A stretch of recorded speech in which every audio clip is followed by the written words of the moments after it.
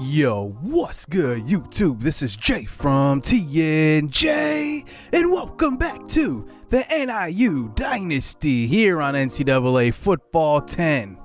We are finally here for the recruiting episode where we will reveal our recruits here in season number 1. Now, for first year's recruits here, I will just rename these prospects to my subscribers, so I will let you guys know when to submit those. But right now, these are just generated by the computer. And how I will recruit here in this series is that I will recruit in the pipelines here and guys that are interested in us first. So I will not go after anybody that is not interested in us, except for in the state of Illinois. Everybody in the state of Illinois is on limits except for 5 stars. So watch out for that. I probably won't go after 4 stars early because you might be wasting your time, but I will definitely go after guys that are interested in us. Now, our pipelines are right in the Midwest. We have Iowa, Illinois, Indiana, and Wisconsin as our pipelines. And right now, I think how we should go about recruiting is just to add everything. But mostly, I think we should add a receiver.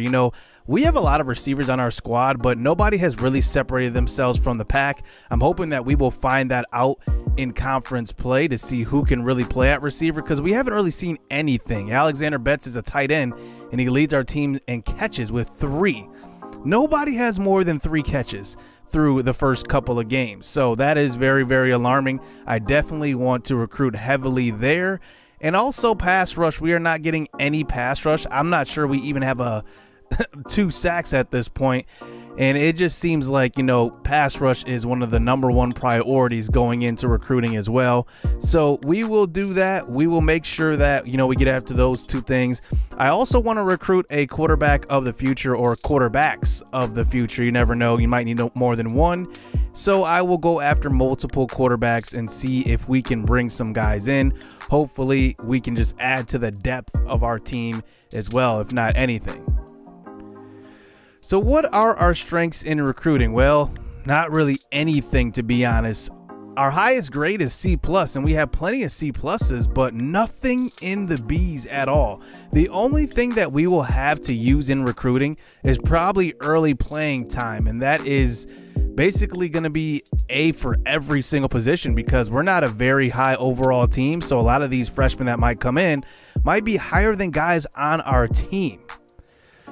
So let's get into recruiting, and right away we have our first commit already revealed, and that is Derek Presley, who was actually #1 on my board basically because of his versatility. I like that he has B- speed as a linebacker. I like that he can literally do everything. His coverage isn't that good, but maybe this is a guy that can rush the passer. I really love him, as his play recognition is at C+, which is actually pretty good for a 2-star prospect, and he chose us over Central Michigan and Boise State. So let's get to the rest of the board, and right away our #1 ranked recruit at the moment is Chris Daniels, a 6'2" receiver out of Wisconsin. Now, I like him mostly because he can run routes, he can do everything, and he's got decent size at 6'2" as well. So we will call him and see exactly what he's interested in. Now, in this game, you have to call all the prospects. You can either quick call or actually find out what they're interested in, and actually have to have a conversation with each one. That's one thing I love about this game. So right away, we can see kind of his interest here. And one thing that we do want to pitch to him is that early playing time. It's at a B+ right now. That's our grade for him, but we don't know, exactly how he feels about that. So we're just finding out his pitches here. He loves campus lifestyle, which that is very high on his value list. Conference prestige is also very high, and we are at a D+. And coach experience turns out to be the most. So I will actually try to pitch that, but it looks like he doesn't like that because it is the most and it's only a C+. So we actually lose some points on that call. So we're going to hang up the phone because we have not made him happy so far. We are first on his list, so I'm not really that worried about it until I see another team really come up. But the second guy is Jay Jones. He is a very good catching tight end. He can move the chains, but the thing is he does not have much speed. So I will quick call him. We will just have a 20-minute call with him. We have 10 hours to use. So we are 4th on his list, and I just noticed that he is ready for a visit. So we will schedule that next week. Kyle Hills is the next guy. He is an outside linebacker, decent speed. I think he's pretty good. I think he could be more of a coverage linebacker, 6'5", 217, though. He's got excellent size. And we really just need every position. So I go ahead and I try and recruit him here. And it looks like Western Michigan is his #1 school at the moment. So we will try to, recruit against them. That's one thing about this game is you can recruit against other teams. But it looks like early playing time is A+ for them as well. And that is the most valued thing about him. So we cannot pitch that or downplay that. Otherwise, they will get points for that. So I decide to go ahead and pitch against Program Tradition. It's one of his high values, D- for them or D+ for them. And then we decide to make a pitch for NIU, and early playing time is definitely one of his biggest things here. It's the most important aspect of what he's looking for in college. So we will hard sell that and keep hard selling that. And we use quite a bit of time on that. And after a while, they do start to get bored if you do stay on the same topic. So we will just end the call right there. Good call for him. That brings us to Freddie Ferguson, a decent receiver. I want to just recruit these receivers heavily, and I'm going to give him a pretty long call here, offer him a scholarship, and I will see what he's interested in. It looks like a lot of these receivers are interested in that early playing time, so he gets pitched that. A pretty good call right there. Next is athlete Troy Harris. We don't really know too much about him, but getting athletes is always good because they are very versatile. So I will go ahead and give him a quick call. Next is Clarence Robinson. One thing I like about him is that B pursuit. He doesn't have the greatest of speed with C+, but he's kind of an all-around guy right now. We are in a two-way battle, it looks like.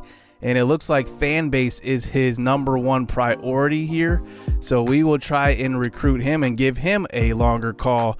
And it looks like, our fan base is at a C+. And our early playing time is obviously at an A+, but to him, that is actually very low on his prospect value list. So that is interesting. That is the first time we have seen that so far. His proximity to home right now, we don't really know, but our grade is a B+, and we unlock it, and it actually is very high. So we will actually hard sell that and then hang up the call, not spend too much time with him. Adam Taylor is next. He is more of a nose tackle. He is going to be a guy that's just going to have brute strength, not a lot of speed. Block shedding is pretty high at a B, so I will want to recruit him. Remember, we have like 4 senior defensive tackles right now, so we will need the future there. So Adam Taylor out of Milwaukee, Wisconsin, 6'2", 268. He's a very good nose tackle right now. Can clog the middle, and I like what he can bring to the table. So we will quick call him 30 minutes and just get that over with right there. Then there's a 6'4" receiver, Dustin Davis. He is looks like he is pretty good with his athleticism. His catching is pretty low at C-, but I think that's something we can work with. I just need somebody who can get in here right now and just, I don't know, we just need everything. So we're just going to recruit for depth right now, and we will offer him a scholarship, and our call right now is at a good grade. I want to get that all the way up though. And let's find his pitch early for early playing time, because obviously that's something that's very important to these receivers. Receivers, they want to play early, and it looks like he is not telling us what is his value in that early playing time. So we tried to actually keep trying to pitch this and hard sell it, and we can't really find out what's going on. And he actually gets bored on the call. And if you look at his face right there, he is kind of getting bored. So we do decide to hang up the phone before we ruin anything. Next is punter, and I do need to recruit punter and kicker because our kicker really isn't that good right now, but Charlie King is a decent guy. He has B power, so I do want to recruit him. And then we move on to our first quarterback in Ryan Gilmore. I really like him. He's 5'11". It seems like he is pretty mobile. He can also throw for accuracy and a little bit of power. So I want to kind of get a guy that I can develop here in this program, and I will quick call him, and we will see if we can move up on his board as well. Then there's Kyle Baker, 6'3" receiver, great route runner, B- route running. I really like that. He's not the fastest. He's only got B speed, but 6'3". He's got excellent size. We are 5th on his list right now. It looks like Buffalo is the only school to offer him a scholarship. So we will call him and make sure we get all of that in and kind of try to, you know, downplay Buffalo in a way to try to gain some points because their early playing time is AD, but he is still interested in that.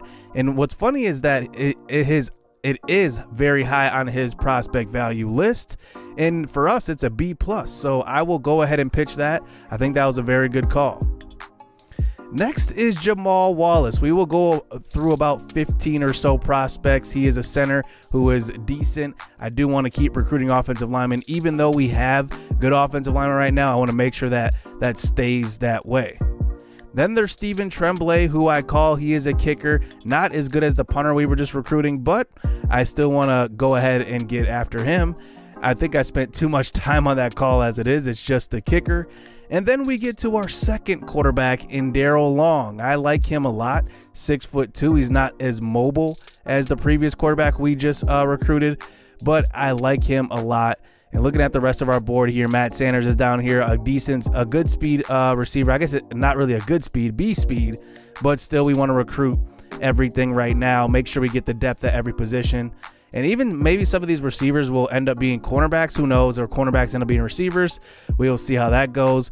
So we decided to quick call a couple of guys here, including Daryl Long here at quarterback, 6'2". I want to make sure that, you know, we recruit a couple of quarterbacks and make sure that, you know, we have that depth there for the future. We have a few senior quarterbacks behind Malik Surratt, so I just want to make sure that we have, you know, the backups and the guys that we're still developing in the system. So that's going to do it for recruiting. I wanted to introduce like the first 15 or so recruits. It was about 16, 17 recruits. And then we will, you know, keep highlighting that as episodes go along. But like I said, one thing I do want to recruit heavily is receiver. I think that's our biggest weakness. I think that right now we're running the ball pretty well. Now, I will be kind of trying to switch playbooks here, maybe to get the passing game going a little bit. So I will change from NIU's playbook to Utah's playbook. They have a little more shotgun. I think back in the day, NIU actually used the pistol formation, but I don't know if they have pistol playbooks in this game. I tried to look, but I couldn't really find anything. So I think that I'll have to look some more, but until I find them, I'm going to use Utah's playbook. They have a lot of shotgun, a lot of motion, some wildcat as well. So I definitely want to, you know, get our passing game going somehow, and hopefully, you know, spreading our receivers out, better route concepts, things like that will help us. On the defense side of the ball, I think our Achilles heel is really just turnovers. We have not forced any turnovers really, and I think that that's kind of hurting us because our offense can't do it all. Our defense needs to come up with stops, so we definitely need to, you know, help our team out on the defensive end. So this episode we will end with quick highlights of the Stanford game, and they have freshman phenom Andrew Luck. And he is a freshman this year. Toby Gerhart did actually have an amazing season. He was a Heisman finalist, but he actually, coming into this game, I guess, was the second running back on the depth chart. Also, they have Doug Baldwin and Richard Sherman playing receiver. So let's get to the highlights here as we will face this team on the road. We already know how tough it's been for us to win games. There's the first big completion of the game by Luck. He finds Ryan Whalen. He's inside the red zone. Throw to the corner, and that's a touchdown. Andrew Luck is accurate in this game. You definitely have to send the pressure. You can't let him sit there all day. And our team has been terrible at generating pressure. It is 7-0. So here's Malik Surratt here out on offense for his first drive. Here's a screen pass out to Nardell Hairston playing running back, checking in for Brady King, and that picks up a gain of 8.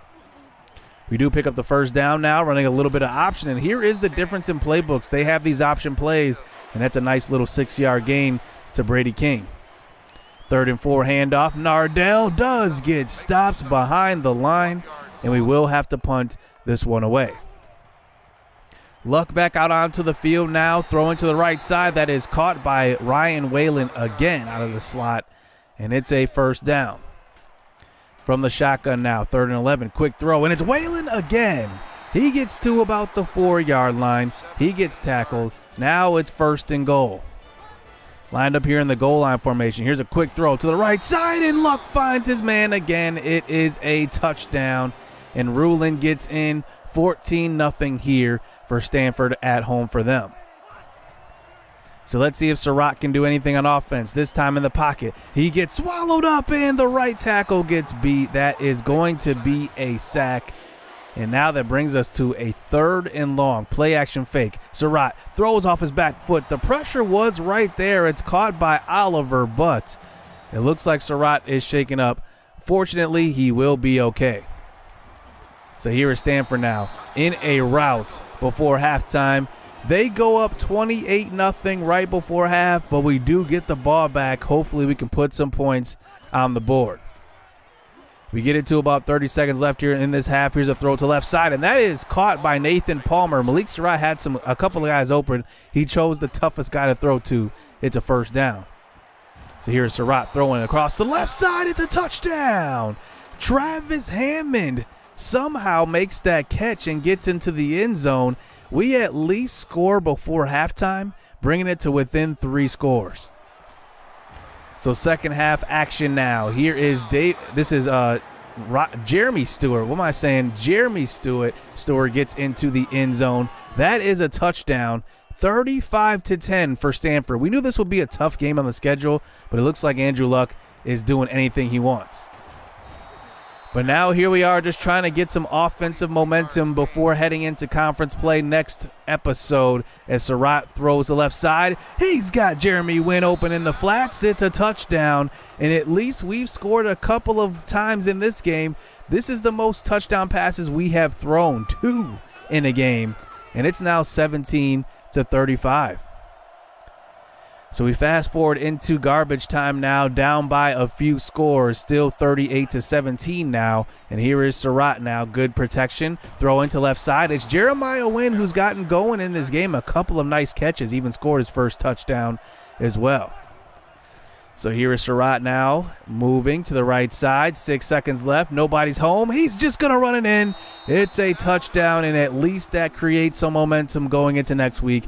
We actually only lose this game by 2 scores. It was ugly in the first half. We recover nicely to make it a 24-38 loss, but Andrew Luck did what he wanted to, really had the protection to throw all game long, and he got the win here.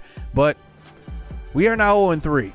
We have not won. Hopefully going into conference play, we will play teams that are closer to our level, and hopefully that will help us as we look to gain some momentum on offense as we try to run the ball in this one, which is something we've done very, very well so far in the first 2 games. But Brady King had less than 40 yards in this game. One big takeaway from this one is that Travis Hammond got going at receiver. Maybe he's a guy that will emerge. He had 5 for 85. And then on defense, we just didn't do anything. Perkle did have a sack, DJ Perkle, the senior defensive tackle, but we didn't do anything else, to be honest with you. Our defense didn't cause any turnovers, nothing too special. And, I mean, it's expected going up against a better Stanford team. Andrew Luck went 16 of 21, 3 touchdowns for him, 260 yards. He was pretty much unstoppable. I did move the quarter length to 7 minutes, which actually gave us better results with stats, so I like that as well. Jeremy Stewart ran the ball 25 times for 128 yards. So we are 0-3 entering into conference play as we go up against Western Michigan. Navy will be our last non-conference game. So we'll see how we do to start conference. I'm looking forward to that matchup right after the bye week. So I hope you guys enjoyed the recruits here in this episode. And now we will start conference play. Hit subscribe, hit that like button. Stay tuned. Let's get it. Let's go. I like getting money, I got time to get it. Target on me, so my car's a tinted. Dancing with the devil, I don't bargain with it. Bobbing in the dash, and the stick is with it. And I hit the 4-5 on the west side. But I'm from the east side, this how we slide. This how we ride, yeah, this how we ride.